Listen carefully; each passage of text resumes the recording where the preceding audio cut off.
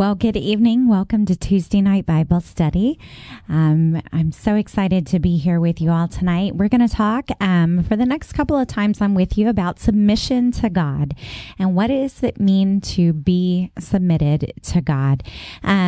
For tonight, I'm hoping you'll grab your Bibles and a notebook and a pen and maybe jot some things down and study some things out for yourself. But let's go ahead and go before the throne of grace and let's pray and ask the Lord to meet us here, and then we're going to jump into James chapter 4. Father, thank you that the entrance of your word brings light and it brings understanding. Father, I ask that you would cause light to come tonight as we open your scriptures, your holy word, your basic instructions to us for Christian living. Father, that you would help us to know and understand what our role is in submission, and what godly submission to God looks like. Lord, I pray that you would make my tongue as the pen of a ready writer, that I would be able to speak forth what your Spirit has given me. In Jesus' name, amen. So we are going to start tonight in James chapter 4, and we're going to start in verse 6, and this is what it says. Now, this is James, and he is writing a letter to the church. He is writing a letter to fellow believers. So in James chapter 4, and starting in verse 6, it says, "But he gives more grace. Therefore it says, God opposes the proud, but gives grace to the humble. Submit yourselves therefore to God. Resist the devil, and he will flee from you. Draw near to God, and he will draw near to you. Cleanse your hands, you sinners, and purify your hearts, you double-minded." So that was James 4, starting in verse 6 and going through verse 8. You'll notice that there's an order to things. In verse 7, it says, "Submit yourselves, therefore, to God." The understood subject there is you. So you have to submit yourself to God. And then the next thing it says is, "Resist the devil and he will flee from you." Again, the understood subject is you. You have to resist the devil and he will flee from you. In verse 8, it says, "Draw near to God and he will draw near to you." Again, the understand subject of that scripture is you draw near to God and he will draw near to you. So there's a couple of things that I pick up on right away out of this portion of scripture. First of all, submit is an action. Resist is an action. And drawing near is an action.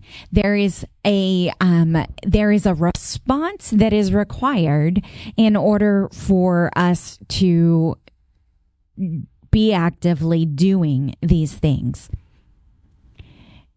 And I don't think it's a coincidence or happenstance that the order is you submit yourself, you resist the devil, you draw near to God, and then he draws near to you. So that being said, a few weeks back, I don't know, maybe a month ago at this point, we started out my time of Tuesday night Bible study talking about the believer's authority. And during that time, we talked about God's original intent, which was to, when he created Adam, he gave Adam dominion over the earth. He gave him authority over the earth. And we know this to be true because in Genesis 2, it talks about how Adam named the creatures that God created, and whatever he called them, that is how they were known. So when you have the ability to name things, it denotes an authority to do so, that you've been given an authority to do so.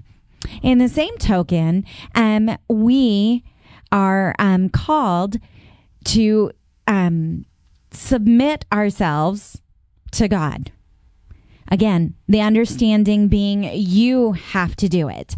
Who makes you submit? You have to make you submit. Not even God himself will make you submit. And that's because he created us with a free will and a right to choose, the ability to choose him or not. So keep that in mind. The other thing is that because submission has to be done by you, that if you submit yourself to the devil, you then are not in a position to resist the devil. So what does the word submit mean? In this section and portion of scripture we just completed, submission or submit means to arrange under. That's simple, to arrange under. So in other words, we're being told to arrange ourselves under God. And if we arrange ourselves under God, then we legally have the right to resist, the ability to resist the devil. And he, in turn, has to flee from you. But if we're not walking in that arranged under God posture, when we go to resist the devil, he's not necessarily going anywhere. So we want to make sure that we understand that submission means to arrange under. You arrange yourself under God, and now the enemy has to arrange himself under your feet. Authority is in existence because God created it. And there is rank in God. There is the ability to arrange ourselves under him. So we just want to be aware of that. Go with me real quick to 1 Corinthians chapter 15. We're gonna do a lot of scripture while we're talking about this, because I recognize and understand that it's either something that maybe you haven't heard in the last decade, preached or taught from the pulpit, but it is a biblical mandate from the Lord. It is instructions he provides us, and he does that in multiple places in the scripture. So it's real important that we get it and we understand. So going to 1 Corinthians 15, and we're going to start in verse 20, and we're going to read through verse 28. It says, "But in fact, Christ has been raised from the dead, the first fruits of those who have fallen asleep. For as by a man came death," speaking of Adam, "by a man has come also the resurrection of the dead," speaking of the finished work that Jesus did. "For as in Adam all die, so also in Christ shall all be made alive, but each in his own order. Christ the firstfruits, then at his coming those who belong to Christ. Then comes the end when he delivers the kingdom to God the Father, after destroying every rule and every authority and power, for he must reign until he has put all his enemies under his feet. The last enemy to be destroyed is death, for God has put all things in subjection under his feet." But when it says all things are put in subjection, it is plain that he is accepted who put all things in subjection under him. When all things are subjected to him, then the Son himself will also be subjected to him who put all things in subjection under him, that God may be all in all. So Paul is talking to the Corinthians about the fact that authority comes from God. And just as death, spiritual death, reigned through one man, Adam, spiritual life occurs through one man, Christ. And that Christ has been given the authority to bring all things into subjection to his lordship, to his leadership. And therefore, we have the privilege and the opportunity to submit ourselves, to arrange ourselves under his authority, allowing him to be the Lord of our life in order that he may present to God those who have received the gift. So jump with me, if you would please, to 1 Peter and chapter 2, because Peter, in addressing the church, speaks almost the same thing that James does to the church. Starting in verse 13, it says,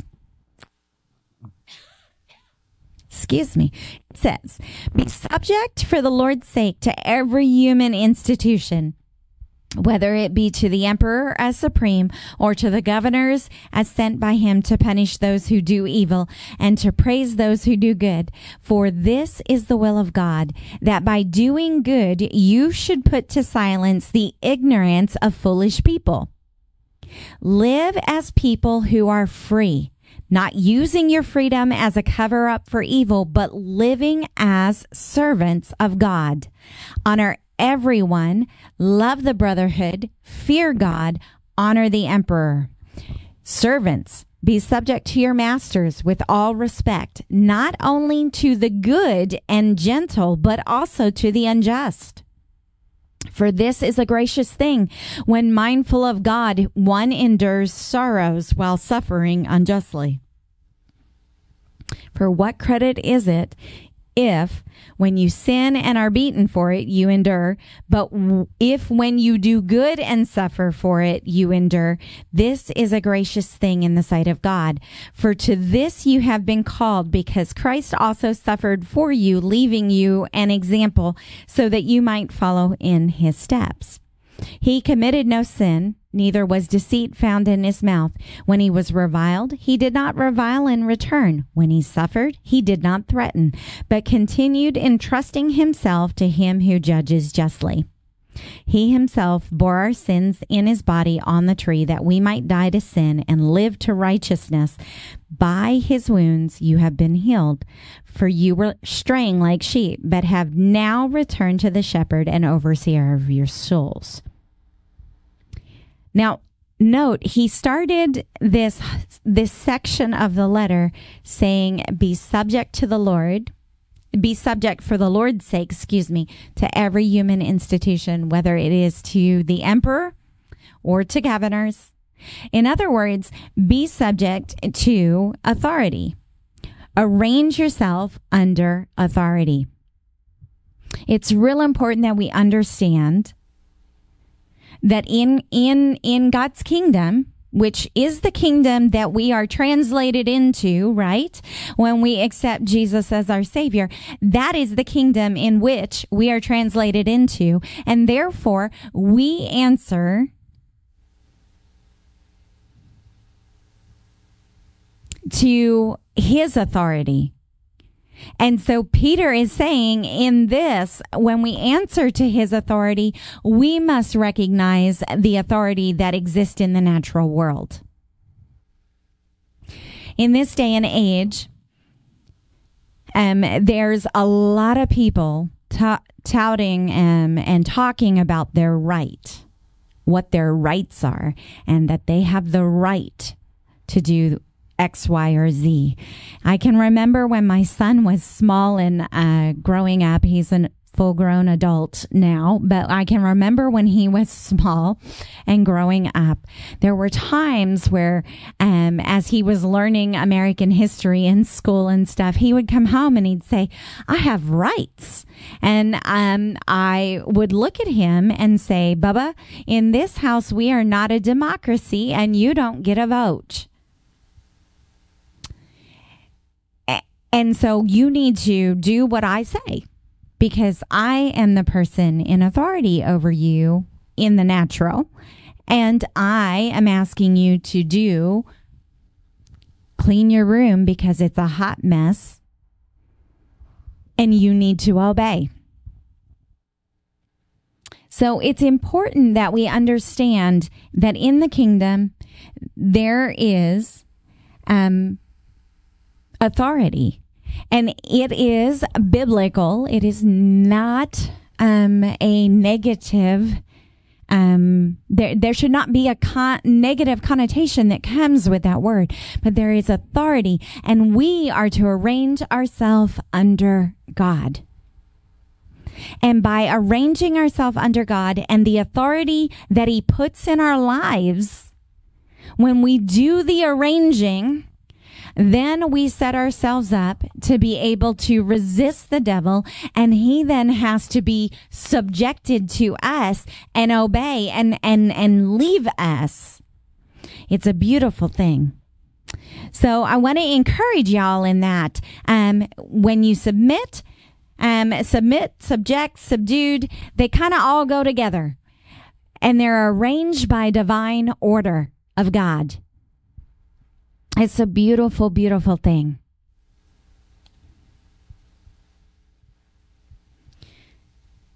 It's a beautiful, beautiful thing. So we want to make sure that we understand that we should arrange ourselves under the authority of God. And that looks like being submitted to his people, and those that He places in authority over us. It's real important that we understand that.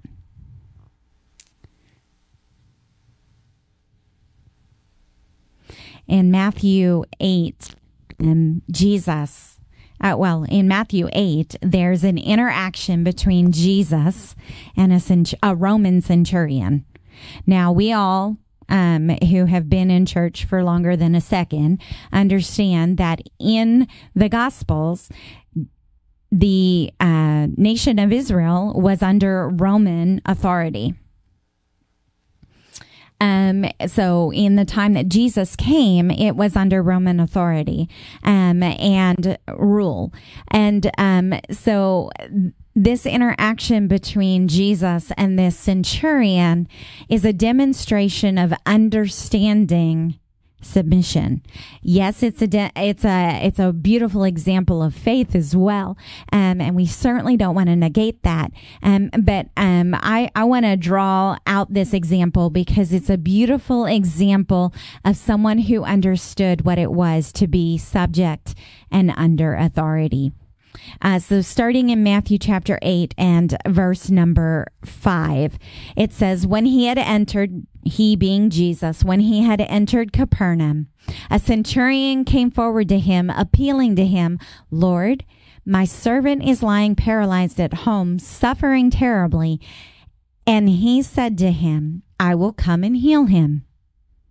But the centurion replied, 'Lord, I am not worthy to have you come under my roof, but only say the word, and my servant will be healed. For I too am a man under authority with soldiers under me, and I say to one, go, and he goes, and to another, come, and he comes, and to my servant, do this, and he does it.' When Jesus heard this, he marveled and said to those who followed him, 'Truly I tell you, with no one in Israel have I found such faith.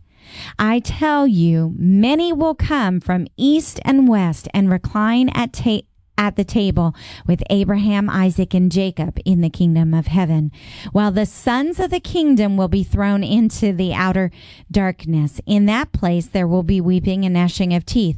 And to the centurion, Jesus said, "Go, let it be done for you as you have believed." And the servant was healed at that very moment.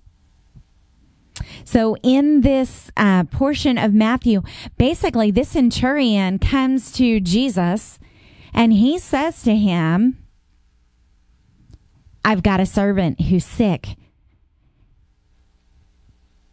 and I need you to help."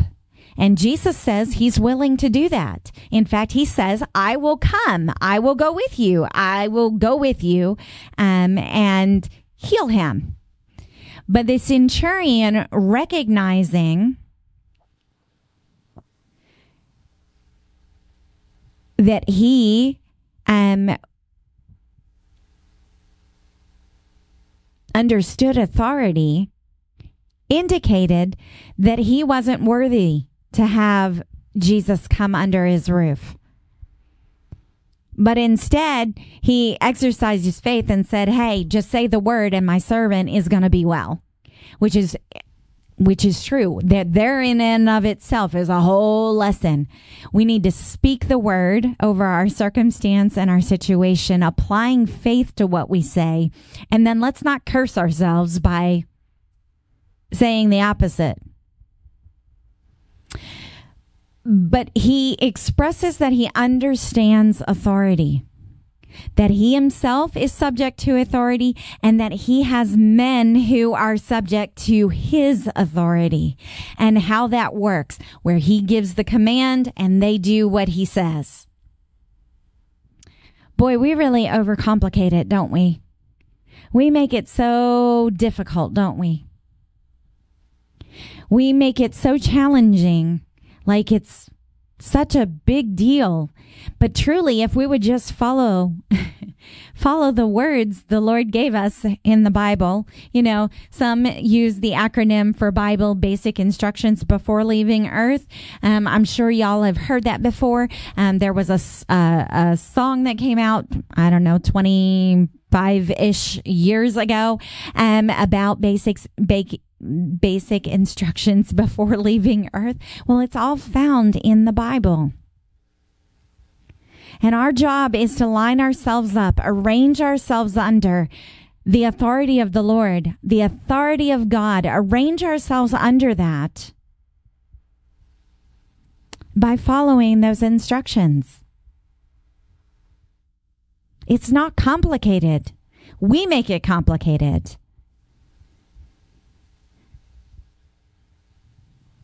The Bible also says that we're to die to ourselves and pick up our cross and follow him.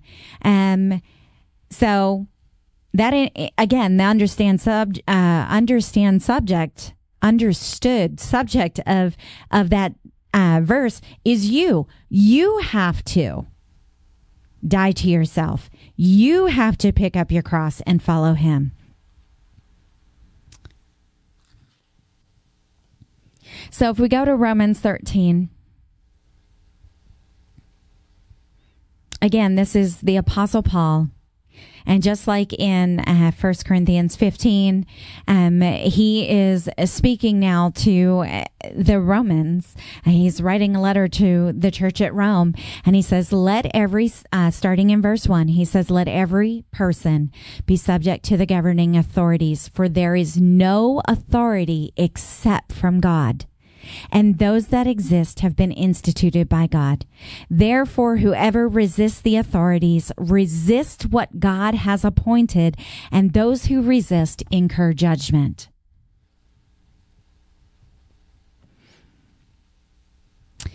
Verse 3 says, "For rulers are not a terror to good conduct, but to bad.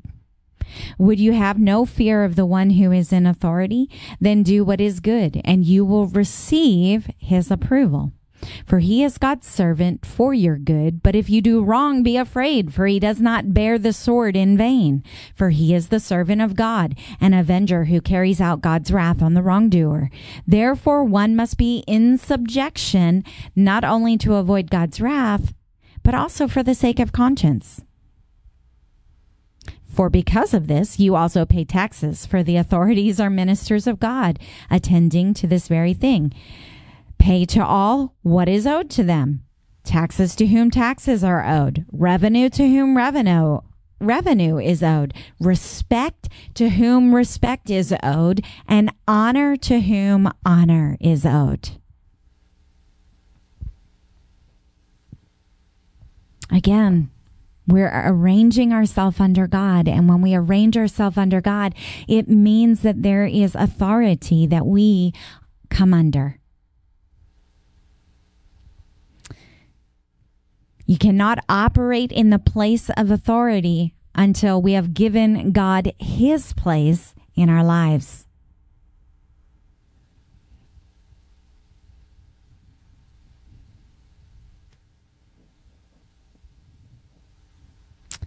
It's real important that we come to understand that.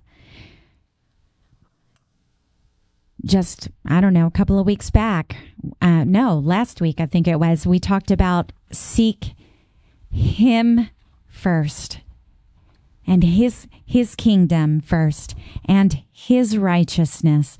And then everything is added to you. When we talked about not being anxious, we talked about how we have to have that priority. We have to arrange ourselves under God. And because we're arranged under God, that looks like we will submit ourselves to authority in the natural.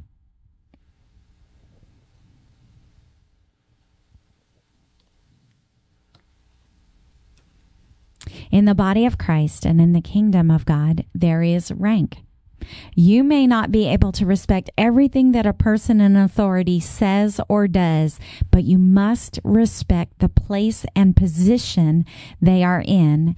Otherwise, you fail to respect God. It's that serious.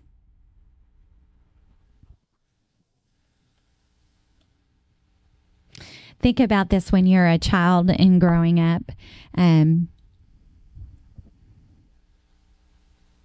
The Bible is real clear in Ephesians. It says, honor your father. Children, obey your parents in the Lord. Honor your father and mother, that it may go well with you. For this is the first commandment with a promise that you may live long on the earth. So when we're small, when we're children, when we're small, that mama and daddy are placed in authority over you. God has entrusted you to them. And we, as small children, have to learn obedience and submission to that authority.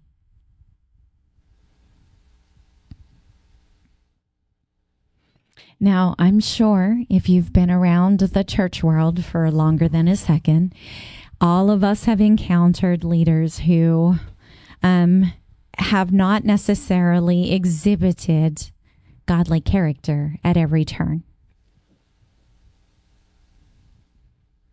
The Bible is really clear that we're to pray for those that are in leadership over us, that we're to pray for those that have authority over us. So we don't want to negate the fact that we have a responsibility, and alongside that, we have the responsibility to respect and honor them.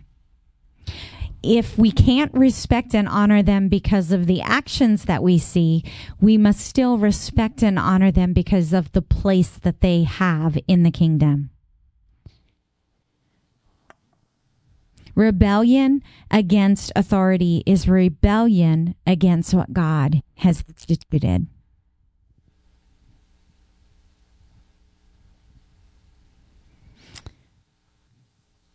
First Thessalonians 5 and verse 12. Paul in writing his letter to the church at Thessalonica. He says, "We ask you, brothers, to respect those who labor among you and are over you in the Lord, and admonish you, and to esteem them very highly in love because of their work. Be at peace among yourselves."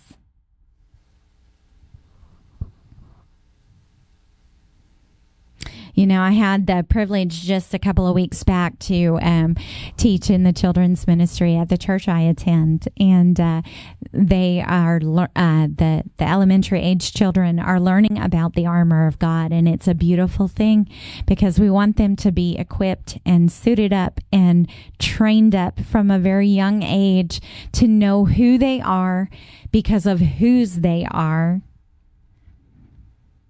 And have all of the tools that they need in order to wage a good war against the enemy, resisting the enemy, being submitted to God. And during my time with them, we were talking about be strong in the Lord and in the power of His might, not in the power of your might. Not in the power of mom or dad's might or, but in the power of His might, in the power of God's might. And we talked about David. Before he was ever a king, he was a shepherd boy. And he was submitted to the authority in his life.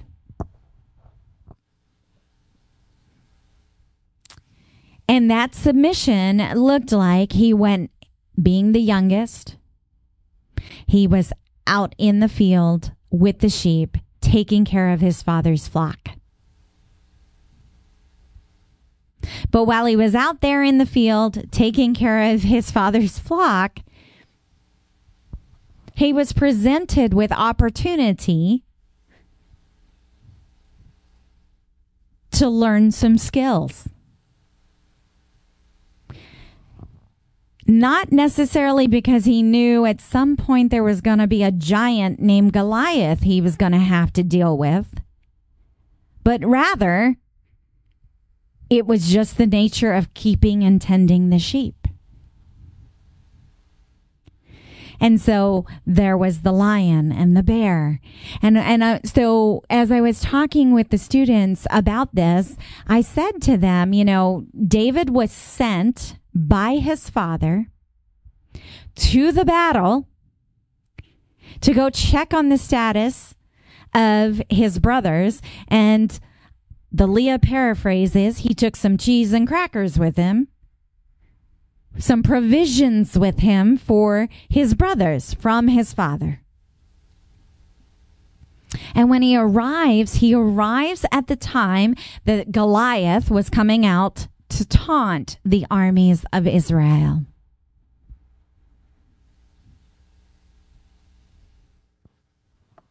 Again, David was a man who understood, a young man who understood authority. And so he starts to inquire, who is this uncircumcised Philistine? What is he doing? Why are we standing here and letting him taunt us? What is going on? And then he eventually arrives at the place where he says he's going to go into battle. He'll go into battle. And so he goes before Saul to ask permission to do it. Now again, we are to be strong in the Lord and in the power of His might, not our own, His might. And so when David, this young man, comes before Saul, Saul sees him as a boy.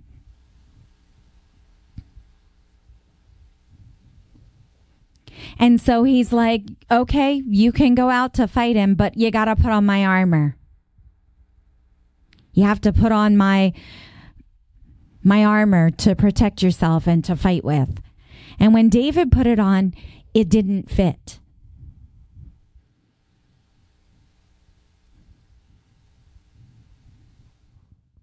We are called to put on the whole armor of God. We are called to be strong in the Lord. You is the understood subject of that verse. You be strong in the Lord and in the power of his might. Because you with God equals victory. But when you try to do it in your own might, in your own power, you get out of order. Again, submission means to rank and arrange under. So anyway, I'm telling these students about David and how the armor didn't fit him. Because it wasn't made for him. It was made for Saul, who, if you remember the story of God telling Samuel to anoint Saul king, one of the characteristics that's brought out in that portion of scripture is that Saul stood head and shoulders above everyone in his tribe. He was a tall man. David was a small boy. And so he finally looks at Saul and he's like, I want to go fight Goliath, but I can't do it in this. Meaning your armor. And God was with David, obviously. He slew Goliath. There was great victory and dominion that occurred. But again, God had prepared him without him knowing he was being prepared for what was coming. God prepared him through his act of obedience in tending the sheep of his father and tending to the sheep of his father by killing the lion and the bear. If we'll submit ourselves to God,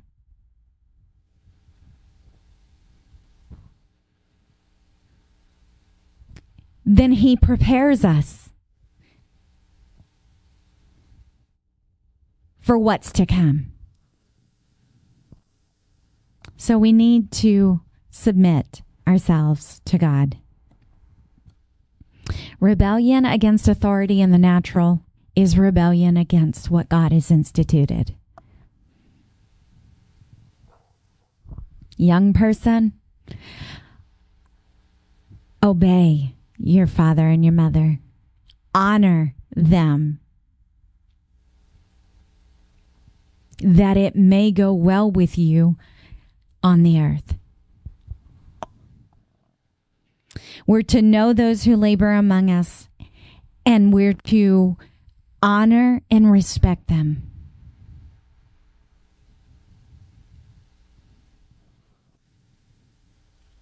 Such a key and important piece.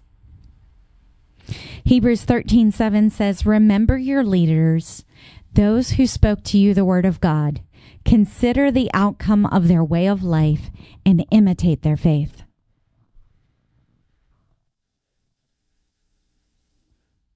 We don't idol worship leaders. They're human, but they're appointed by God in our lives.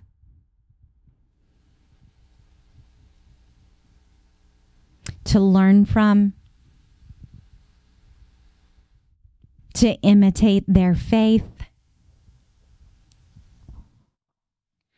And so we have to be wholly submitted to God and submitted to those that he has placed in authority over us.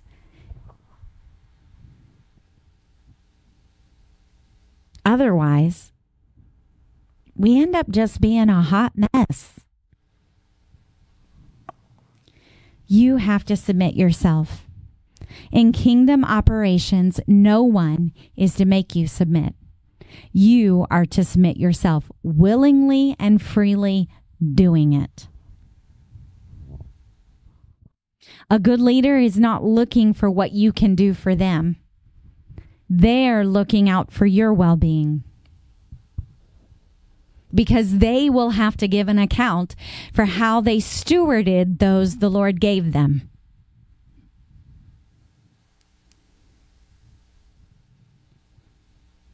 In this day and age where everyone in culture is screaming about their rights and that they have the right to do things and to say things and to be things, the Church of Jesus Christ should be ranked and arranged under its leader and those that have been put in authority over them. And we should be spiritual enough that we discern who God's choice is. It's a weighty thing to speak against those that God has put in leadership. We shouldn't be so loose with our words. If we see a leader doing something that we know is not the character and nature of God, boy, that should break our heart and cause us to get on our knees and pray for them, not talk about them at the five and dime, at the coffee shop, sit and have a gossip session.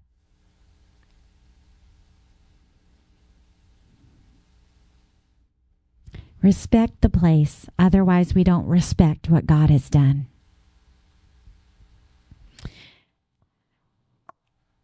So submission is a spiritual word. It's a biblical concept.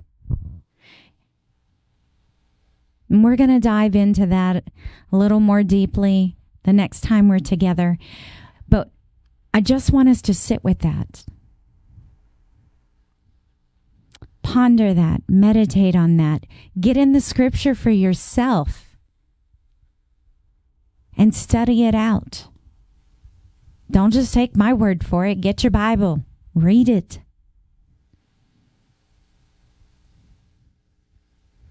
Let's pray. Father, thank you for your word, which brings light and understanding. Father, thank you that it is your desire for us to be submitted to you, to be arranged under you and those that you have placed in authority in our lives. Lord, I pray that as we leave tonight, as we close out this time of study, Father, that we would just allow that to settle in on us over the next days and weeks to come, Father, that your Holy Spirit would prick us about how we are interacting with those that are in authority over us, whether it's a boss or a parent, if we're a child, our husband, how it is that we're supposed to be interacting.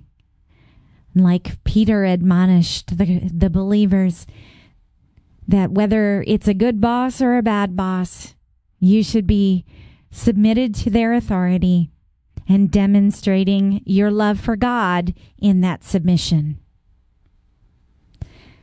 So, Father, I pray that as we go, seal your word in our hearts. Cause it to take root, that we would spiritually align ourselves the way that you have called us to. In Jesus' name, amen.